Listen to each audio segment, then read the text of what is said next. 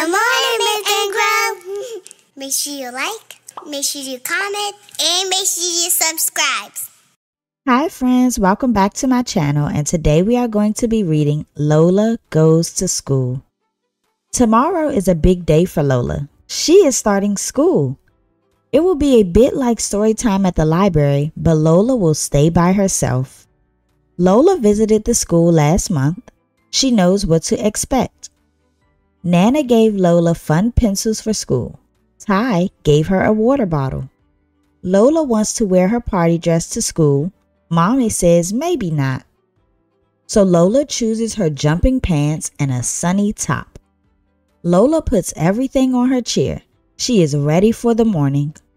Her bag is packed with her new stuff and extra clothes, just in case. Everyone gets up super early. Lola puts Dina in her bag. Now she's ready. Time for photos. Miss Susan welcomes everyone. She shows Lola where to put Dina and the rest of her things. Mommy sits with the other grown-ups for a little while. Lola has choices for what to do next. Julia is reading. Lola decides to read too. The story gives Lola an idea. Lola and Julia run to the dress-up box. Now they are superheroes. Mommy said goodbye and went home. She will be back later. Lola hugs Dina.